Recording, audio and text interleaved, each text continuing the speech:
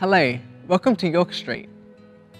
We hope that this sermon will be an inspiring and impactful one, just what you need at this time. For any of our sermon-based studies, please head to our website at www.yorkstreet.com.au. So grab a cuppa, grab your notebook, whatever you need, and we hope that you enjoy the sermon.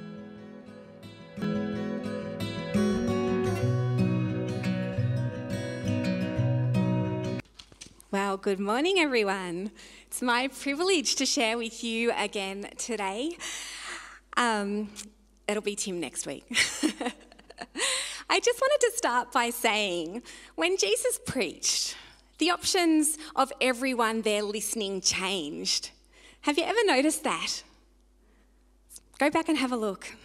Last week we began our series on the Beatitudes, and if you weren't here last week, can I encourage you to go back and listen to that message, because it will help you to make sense of everything else that's shared for the next couple of months.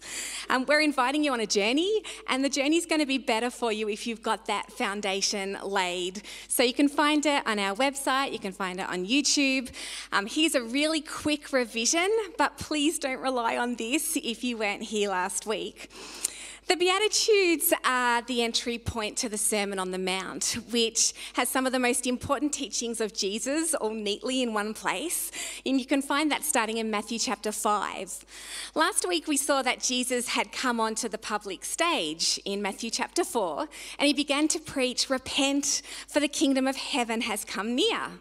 Some versions of the Bible use the words, "The kingdom of heaven is at hand." Those of you who were here, do you remember the hand thing? Look at your hand. It's really quite close, isn't it? So the kingdom of heaven is very close. Jesus started traveling around the whole area then, and he was teaching and he was healing, and news about him spread, which I guess isn't surprising because he was doing the miraculous and changing people's lives, and people were flocking to him from everywhere. So who were those people? We saw in that culture that they were the unimportant, the insignificant, the hurting, the sick, the poor, the deprived, the deficient, the spiritually destitute, those who were pushed to the absolute margins of society. They had no voice and no power.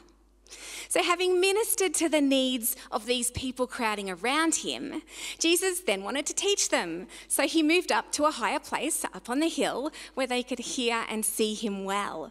And then in the midst of this mass of raw humanity, with them hanging on every word, and with the show and tell around him of people who had just been healed and had a touch from heaven, Jesus then taught about the availability of the kingdom of God. And in the opening lines of his sermon, Jesus radically redefined who is blessed around the least likely candidates. And he said this: "Blessed are the poor in spirit. Blessed are those who mourn. Blessed are the meek. Blessed are those who hunger and thirst for righteousness.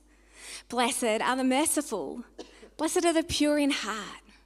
Blessed are the peacemakers. Blessed are those who are persecuted because of righteousness." What a strange, odd, very controversial and brilliant way to begin a sermon. If you're new to Jesus and the readings of the New Testament, and you're hearing this or reading this for the first time, you're possibly thinking, like, what? Like, Jesus, are you out of your mind? There's nothing on that list that seems particularly good to me. And what's so surprising is who Jesus calls fortunate. At that time, people assumed that only the wealthy or the attractive or the powerful were blessed. Poor, sad and suffering people were actually thought to be cursed. Yet with the words that Jesus is using here, he seems to be affirming everything about these people. And he's taking those who, from a human point of view, are thought to be the furthest away from God's blessing, and lifting them up as an example of God's touch. And he's sharing about the availability of the kingdom beyond all existing assumptions. We also unpacked the word blessed. Kind of important that we know what that one means throughout this series. It's the word makarios in the Greek. And we landed at the place where this word blessed, makarios, even though we don't quite have an equivalent for it in English, is kind of like saying, congratulations, blessed are you, happy are you, fortunate are you. Jeff Barlow came to me after the service last week and said, I came to the conclusion in his studies at some stage that it also meant fulfilled are you. So that was a great one to add in there. Can you imagine Jesus making these statements in this crowd, locking eyes with a beggar and saying, blessed are the poor in spirit, or with a grieving widow who's now extra vulnerable and saying, blessed are those who mourn. Jesus is saying to them, makarios, congratulations, over and over again, like it really is a bizarre list. It's really quite radical. The only way to make sense of these list of blessings of Jesus is through the lens of the kingdom of God. Otherwise, Jesus is out of his mind. I mentioned last week that the kingdom of God is both complex and really simple. Its complexity is found in its mysteries, its simplicity in the way that we discover it, by putting our hand in the hand of Jesus and following him. So let me add an extra layer to that this week. I didn't want to overload you last week. One of those mysteries of the kingdom of God, and something that we need to try and wrap our heads around, is that the kingdom of God is both a present reality and a future hope. Theologians call it the now and the not yet. So tuck that one in the back of your minds as we travel through today. And today we're going to jump into the second beatitude. I wonder if you've noticed yet that graphic of the stained glass window. It's been deliberately chosen. And even though we'll be looking at one blessing each week, we want to invite you to think about them not as separate entities, but as part of a bigger picture, like a stained glass window. Each part contributes to the whole picture, and you can actually view each one in the light of the others. And when you look at them all together, you realise how they fit together in a beautiful portrait. So here's the second piece of the window. Matthew 5:4 says, blessed are those who mourn, for they shall be comforted. This beatitude flows out of being poor in spirit, which is the beatitude we looked at last week. And Jesus says to this crowd on the hill that they are blessed when they mourn, when they enter into the pain and the heartbreak of this world. We live in a world of great wonder and beauty. There's so much to celebrate and enjoy. There's fabulous things that happen all the time. But it's also a world of difficulty and conflict and tragedy and suffering and unfixables. Sorrow can show up in a heartbeat. And sometimes the only thing that makes sense to do is to grieve. In ancient cultures, people knew how to mourn. They did it really well. They tore their clothes. They poured ashes on their heads. They sat in the dirt and raised their voices in lament. Some cultures today still actually have professional wailers. Did you know that? However, we in the West don't seem to be quite as comfortable with grief. And often our first instinct is to run from pain or sadness and to try and block out whatever we find too hard to face. We seek all sorts of ways to escape or distract or numb ourselves from the realities of life. We drink a little bit too much, or watch a few too many shows on Netflix, or develop a dependency on food, or pursue some retail therapy so easily available to us now online 24/7. We find our coping mechanisms, whatever they are, and our culture is always so faithfully there, ready to sell us things to help us to escape and numb and distract. But here's the thing, none of these things are designed to bring lasting comfort. At the bottom of the bottle, at the end of the block of chocolate, or when the binge-worthy series ends, or when the thrill of your shopping purchase arriving wears off, you're still stuck with the same problems. And if your heart breaks and you don't take the time to mourn, the pain only goes deeper. And then your sadness ends up leaking out in other ways. Anger, sarcasm, stress, illness, depression, compulsive activities, and a whole lot of other things. I want you to think for a moment of a beach ball. If you're in a swimming pool or at the beach and you try to hold an inflated beach ball under the water for a period of time, what actually happens to it? Yeah, just pops out. It does it. You can't keep holding it down. So grief forced down will actually do the same. And it usually comes out when you least want it to. What if we could find a different way? What if instead of running from our pain, we could discover a truer and a longer lasting comfort? What would that be like for us? In the words of Mark Scandrett, Jesus always invites us to confront our distorted responses to life and to return to what is most real and true. And with profound wisdom in this beatitude, he invites us to stop running from pain and sadness. Blessed are those who mourn, for they will be comforted. Adele Alberg Calhoun writes this: learning what to do with our pain and our grief is a large part of the Christian journey. Culture says, buck up, get a grip, control your emotions, don't feel, don't talk, stuff the pain, pretend, medicate if you have to, but just get over it and move on. Christian culture can say, if you are full of faith, you won't get hurt, confused or discouraged. You won't feel hopeless or have a life filled with pain and loss. This myth doesn't do justice to our lives, to Scripture, or to the life of Jesus. Sometimes I think the church has unhelpfully created a space where we think we're not allowed to be sad or disappointed or mourn or lament.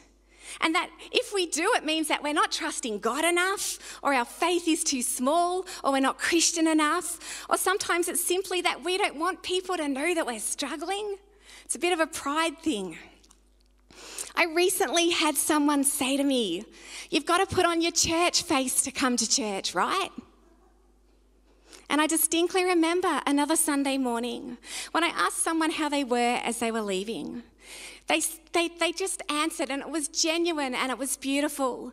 But they said, okay, but I guess I have to be, don't I? I disagreed and said, I think it's okay to not be okay. And after I'd said that, their eyes welled up with tears and the tears started running down their face, and they shared about a really significant loss they had been through that week. She needed to be mourning. Hearing things like that breaks my heart, and it actually really frustrates me, because I don't think that that space that we've somehow created reflects the heart of Jesus at all.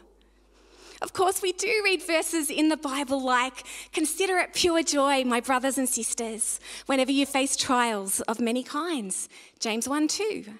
Philippians 4:4 says, rejoice in the Lord always. I'll say it again, rejoice. It's there. It's God's word.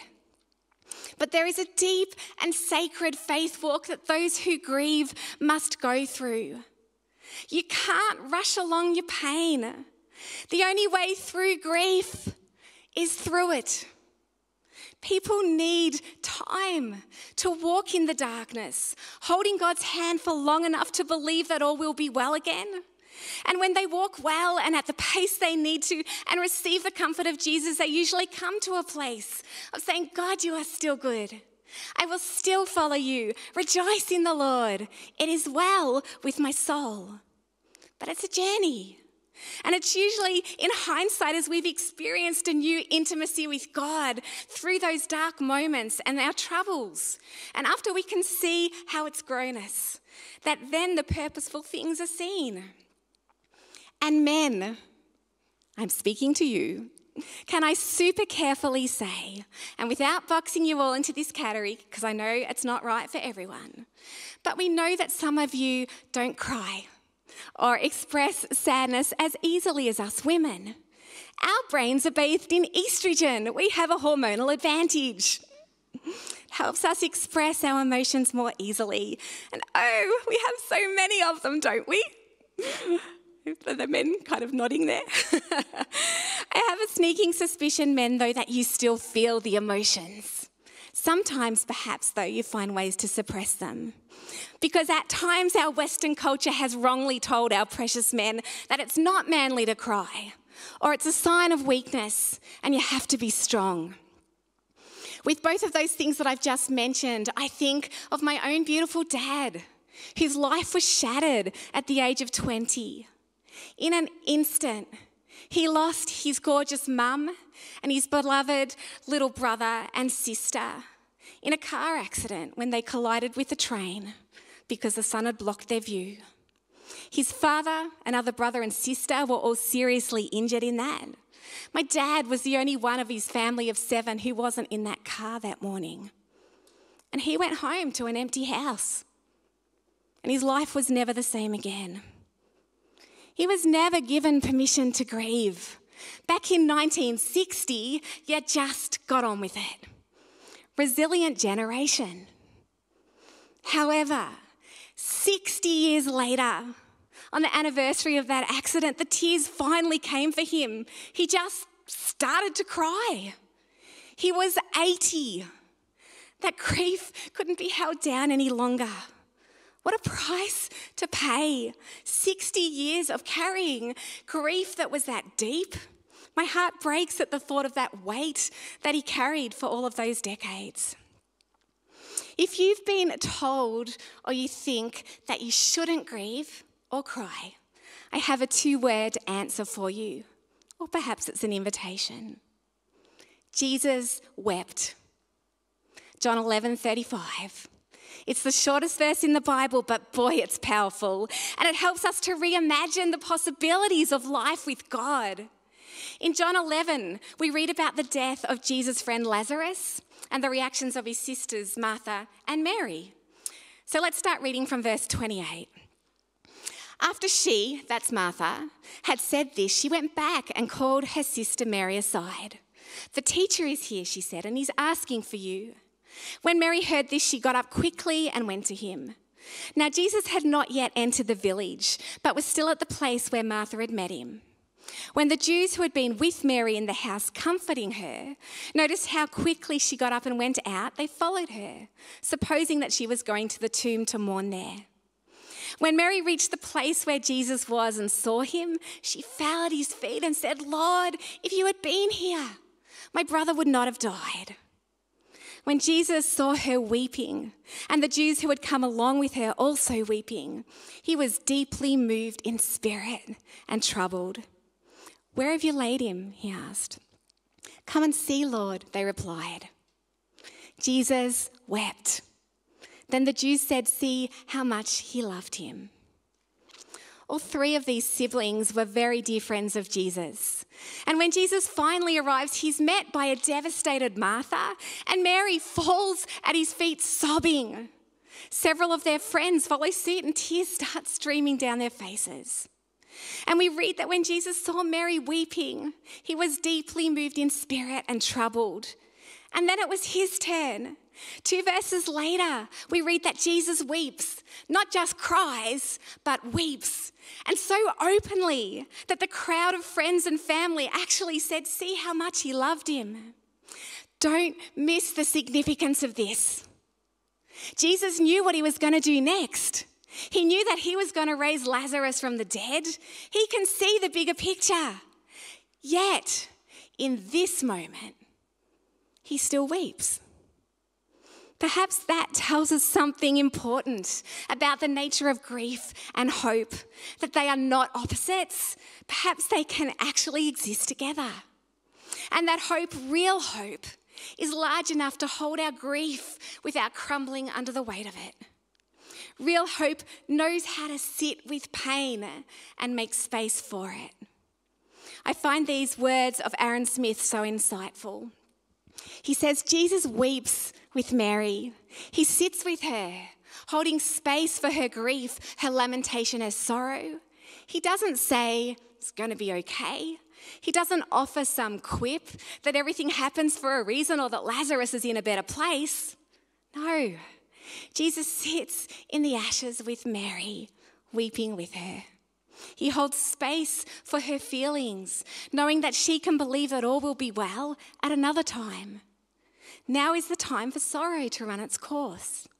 Jesus sits with Mary compassionately and empathetically weeps with her in front of Lazarus' tomb. How beautiful is that? We follow a Jesus who will let us cry at his feet. He doesn't expect you to just be okay and get over it and be able to say, it's all joy, count it all joy. He just doesn't do that. He's deeply invested in you. He's profoundly moved by what you're going through. And he chooses to sit with you. I wonder if you've ever stumbled across a little verse tucked away in Psalm 56:8 that tells us that we have a God who counts every tear. The Message Bible paraphrases it like this: "You've kept track of my every toss and turn through sleepless nights. Each tear entered in your ledger, each ache written in your book."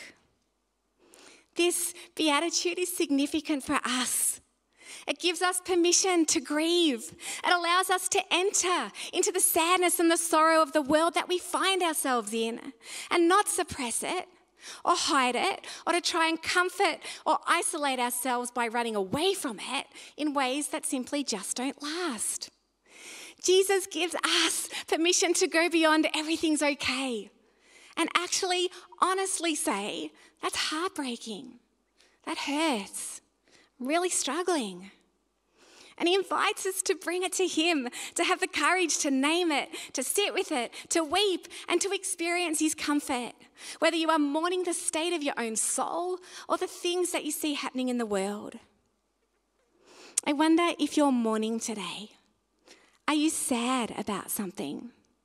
Are you grieving the death of someone dear to you? A miscarriage, a wayward child, a challenging health diagnosis or ongoing illness, a shattered dream, a struggling marriage, your unwelcome companion anxiety that now follows you around, a fractured relationship, changes in your body or mind as you age, the loss of a pet, your relationship status, perhaps your singleness, the uncertainty of your future, hurt, disappointment, wounds that are caused by others, regret, a seemingly impossible situation that seems to have no light at the end of the tunnel, personal suffering, a long season of hardship. Maybe you've still got COVID season stuff just sitting under the surface there for you. It's the loss of anything dear to you. Where there is loss, there's grief. Let me ask you another question. When you look at the world around you, what breaks your heart? Would be so interesting to have the time to allow people to speak out those things in this room today and to be able to hear what's breaking each other's hearts. What about you? What feels broken in you? Where are you aching? Do you feel loneliness? Pain, disappointment, loss? Maybe you're grieving over your own spiritual state. You can see that you haven't been right with God and you're sorry for what you've done. And you're shedding tears right now rather than making excuses for it or blaming other people for it. That's a good thing. 2 Corinthians 7:10 says, "Godly sorrow brings repentance that leads to salvation and leaves no regret." Being sad over your sin is so much better than being flippant over it. Can I also just say that grief is not a competition? Whatever causes your sadness needn't be compared with anyone else. And your journey through grief is also going to be really unique to you. Everyone's experience is going to be slightly different. So to those of you here who are grieving something today, those of you who may be sitting there with a lump in your throat right now, I want to look you in the eye as much as that's possible from up here. And I want to say, it's okay. What you're feeling is okay. You don't have to hide your emotions. It doesn't mean that your faith is weak or that your hope has failed. And God is not frustrated that you are sad or grieving. You don't have to pretend it's not happening. Jesus welcomes mourning. And as he did on the hill that day in that mass of raw humanity and people going through hard stuff, he actually says, Makarios, blessed are you, congratulations, right on, way to go. Because you are vulnerable enough to enter into the pain and the heartbreak of this world and feel the sadness of it. And as we take our loss and our pain and our disappointment to Jesus, we don't find someone who heaps condemnation or shame on us. He just doesn't do that. Jesus has been there. He knows what it's like. Scripture calls him a man of suffering and familiar with pain. That's in Isaiah 53:3. And his promise to us, if we'll step into this and lean into mourning, rather than trying to self-protect our hearts and run away from it, is that we will be comforted. I love the good old dictionary definition of comfort. It's actually very enlightening. A state of physical ease and freedom from pain and restraint, and the easing or alleviation of a person's feeling of grief or distress. Jesus comforts the grieving heart. Psalm 147:3 says, he heals the brokenhearted and binds up their wounds. Brokenness and pain are not the end of the story. And here's the beauty of the now and not yet of God's kingdom, and this is so good, so listen closely. In Revelation 21:4, we read, he will wipe away every tear from their eyes. There will be no more death or mourning or crying or pain, for the old order of things has passed away. One day God will wipe away every tear. Every sorrow will be behind us. That is in the future. We can look forward to that. But until that day, we do have a place to take our pain. A place where we can experience the divine comfort of the Holy Spirit that brings peace when nothing else makes sense. That's the beauty of Emmanuel, God with us, and the beauty of the Holy Spirit, God within us. It's the Jesus way. We may not be able to understand it all, but a God small enough for our minds would not be big enough for our needs, yeah? Here now in the present, there's blessing for you. And for tomorrow, there is hope that one day, in the words of the Jesus Storybook Bible, all the sad things will become untrue. One day, Jesus will rule over every square inch and everything that God intended in the beginning.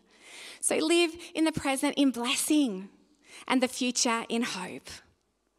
And for those of you not in a place of mourning today, you, dear friends, are invited in Romans 12:15 to mourn with those who mourn. Let me pray. Jesus, those two words that we read in Scripture, Jesus wept, are two of the most heartbreaking and comforting words that we could hear, that show us that you are familiar with pain and loss. And we thank you that you are so tender with our grief and gentle with our sorrow, that you hold us so close to your heart in the midst of our ache. And we thank you that you give us hope that our hurt won't last forever. Amen. Thank you for watching this message. We hope that it was inspiring and powerful and just what you needed at this moment. If you would like prayer or to find our sermon-based studies, please head to our website or check the description below for a link. If you enjoyed the video, feel free to share the video, like, subscribe and hit the bell icon for updates of when we release new videos. Remember, life can be tough, so let's do it together.